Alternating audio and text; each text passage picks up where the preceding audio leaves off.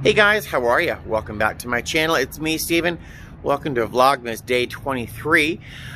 Nothing is going on, once again, but I see my bus. I'm taking the 109 down to, down to Target and the grocery store so I can buy some food for a trip that starts tomorrow. I ran into a coworker yesterday on the way back from the airport. I actually had to go to the airport to upload yesterday's Vlogmas because it was like 45 minutes and my Wi-Fi is down. So, but on the way back, I ran into a coworker who I did not know. I'll tell you about that in a sec. My bus is here. All right, so I just went to Target and picked up some little miniature battery-powered lights. Because unless I really honestly am in a horrible mood, I have a little miniature, like, silver tinsel Christmas tree. I'm going to decorate my room for Christmas just to kind of pretend, you know, whatever. And I figure I'll use the lights to decorate our service cart, you know, because we'll do some service that'll be low light, and so I think that'll be kind of cute. We'll see. What was I telling you earlier? Oh, I was telling you I ran into a coworker last night at the bus stop. I thought I was the only one who took a bus. Apparently not. I have a coworker, Kendall, who's been here about twice as long as me. And she lives, I guess, maybe a mile, mile and a half, maybe 2 miles from me. And she takes a bus most nights, you know, because why spend the money on a car when you don't need to? So I kind of felt better about my predicament. I was going to say my choice, but it really isn't a choice to not have a car, because I would have a car if I could. But yeah, it was nice to see her. You know, just when I think I know everybody in base, I see a new face. But so I think she actually said she watches some of my channels. So if you're watching, hi there, Kendall. So yeah, I'm going to the grocery store next, which I'm going to walk to, and then I'll go home, and that is going to be my day so far, unless I get hit by this car. Look at the ducks. Look at the ducks. Wait, where? Oh, there. How cute is that? Look at all the little ducks. Look at those. Look at the ducks. This is all runoff. It's like a little river. It's with trash and mattresses and baby carts and stuff like that, but all sorts of birds live down there. And then you can start to see where people live in the tunnels as well. But how cute are those ducks? I love ducks. I'm gonna go to the grocery store, pick up some food for my trip, and then maybe I'll go over my schedule. I'll go over my January schedule with you guys, and that'll be Vlogmas for today. So I'll see you maybe back at home. All right, so I made it to the grocery store. Bought as much food as I think I can pack in my lunch bag, because being Christmas, I'm gonna be depressed out of my pants. So I want to eat as much as I can just to keep myself occupied. I don't know. The cashier here at Vaughn's, there's a number of them, and I chat to all of them. You know, this one guy, he's just the nicest guy. Nicest guy. I can take my mask off. I haven't seen him for a little bit. Turns out he got sick. He had to have his appendix taken out. And he got evicted. He's having some tough times himself. He got evicted from his place, the notice, while he was in the hospital. He was out of work. The grocery store doesn't have, like, you know, short-term disability or anything, so he's just got screwed. So I told him of where I live right now, because he's paying $410 a week. $410 a week for a room somewhere here in Vegas. So I told him about where I live. Oh, this helicopter is bugging me.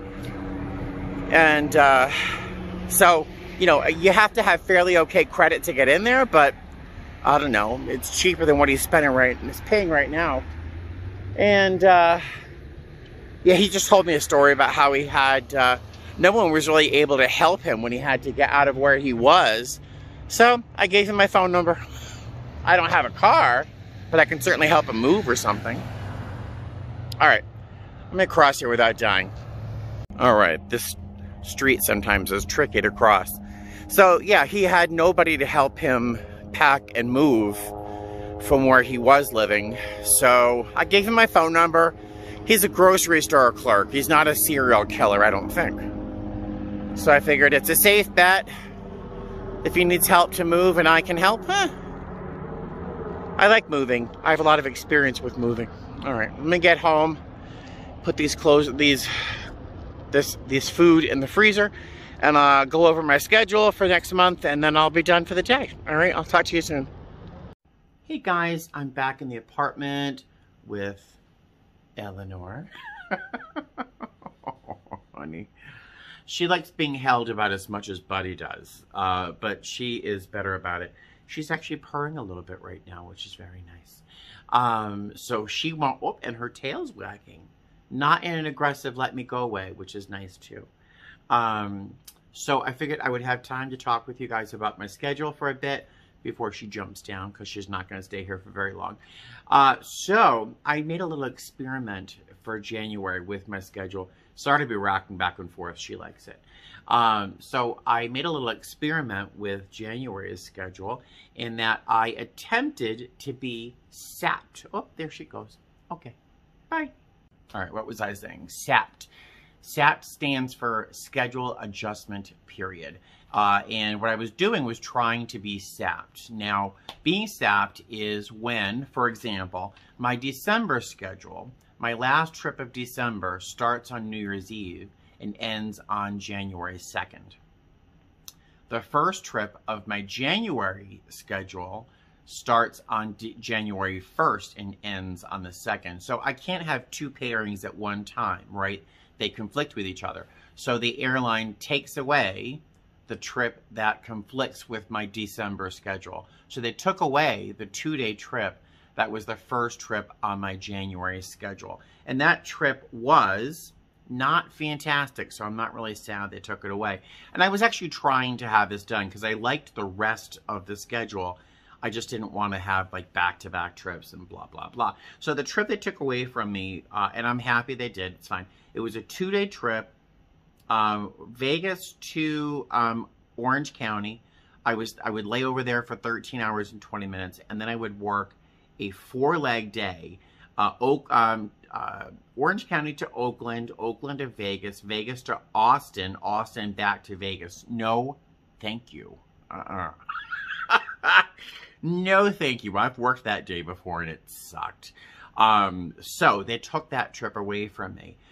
So I have remaining, I've got a good handful of trips, but none of them are bad. They're all good trips. So let's talk about some of those trips. Oh, and you know, so some people are inadvertently sapped, and that's someone who just is either too junior to actually be able to get some space between those trips that end and begin at the different months. Some people, again, try to be sapped because they want those credit hours taken away just so they don't have to work that hard that next month. They don't want to work a full schedule. Or they know that people who have been sapped have first dibs on open time for a couple of days. So I have first dibs to go into open time and try and find a trip that would make up for those hours that were removed from my schedule, 9 hours and 28 minutes. But as I went through open time, there is nothing that equals the amount of time that was removed from my schedule. I can get up to 2 more credit hours than were taken away from me, but everything really was like a 3 or 4 day trip, and I didn't want to add another really long trip to my schedule. So I'm just going to go without those credit hours. So I won't be working as much in January as I have for the past 6 or 8 months. And that again is fine with me. I could use 1 month where I'm not like working my tail off, right? All right. So my first trip for January will start right after I get back from my last trip of December. The last trip of December, I get back on January 2nd around 10:30 at night. And on January 3rd, I have a report time of 8:45. Normally, I don't like back-to-back trips like that, but this next trip that starts on January 3rd, I'm only away from base 50 hours and 41 minutes, so it's not a very long trip. It's technically a 3-day trip. The first day, I'm just going Vegas to San Diego, there to Chicago, and there to New Orleans, where I have a 30-hour and 9-minute layover. I haven't ever had a 30-hour layover in New Orleans that I remember. But I would love to go into New Orleans. I don't know if things are shut down there, and I don't care. I'm just going to walk around the streets. If Cafe Du Monde is open, I'll go in and pick up some beignets and maybe some ground coffee to use with my cold brew coffee maker. But it'll be nice just to walk around New Orleans. So that'll be something fun. Then the next day, I just go from there to Chicago and back to Vegas. So super easy trip with a really extraordinarily great layover. The next trip starts on the 8th of January, and I just go from Vegas to Fort Lauderdale. It has a report time of 12:11 in the afternoon, so that's fine. Vegas to Fort Lauderdale to Tampa, and then I have 21.5 hours in Tampa. Now, I get in to Tampa at 10:43 at night. I'm not due to leave Tampa until 8:40 that night.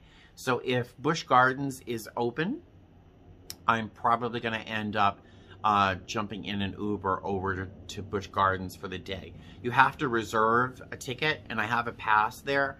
So you have to reserve a ticket. But I'll go just for a few hours and ride some roller coasters. It's reduced capacity, but it's going to be January and no one's going to be there anyway. So I'm going to go to, I'm planning on going to Busch Gardens.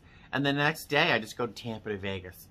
I mean, I'm away from base 36 hours. That includes my 21.5-hour layover in Tampa. So fantastic. The next day, the next trip starts, oh gosh. Huh. All right. This is interesting. We're going to have to find out together what this means. But my next trip starts on January 10th, and I just noticed at the top of it, it says pairing canceled. So I don't know if that means I'm going to be on TAJ. It's not showing up on my schedule yet. Boy, I got to find out what's going on here. But I'm kind of upset about this. This is one of the reasons I bid for this line. I'm so upset. Well, the pairing that was canceled, they could put me in TAJ. I would work a fairly long day the first day. It's LA to Orange County to LA, and LA to San Diego. Not a really difficult day, just lots of ups and downs. But I had a 33.5-hour layover in San Diego. I have never had more than probably, I had one 24-hour layover in San Diego in almost 4 years. So I was really looking forward to that long San Diego layover. But it says pairing canceled at the top of my, this. So it's still on my schedule on my phone. So I wonder what's going on there. We'll find out together when that happens. The next trip, it'd be nice to be on TAJ. TAJ, I have been on TAJ once or twice. TAJ is an example of like this. For example, the pairing was canceled through no fault of mine. So they canceled the trip. They can't just throw a different trip on my schedule. I'm not on reserve. So that trip is removed. I'm credited for those hours. I do get paid for that trip. And that trip is, the credit was only really 13.5 hours. So no big whoop. But they will credit me for those hours. But TAJ means time. I don't know what it stands for right now. They could call me with 24 hours notice to work a trip during the footprint of that pairing. I believe I'd have to be back 2 hours, within 2 hours of the original pairings ending.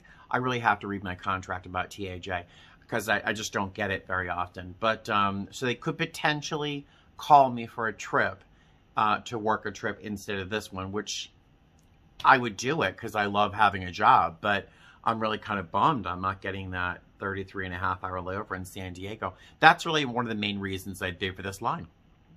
All right. Moving on, I have a job. The 17th of January, I fly from LA to Atlanta. Easy peasy, it's a red eye. And then I am in Atlanta for 23 hours and 20 minutes.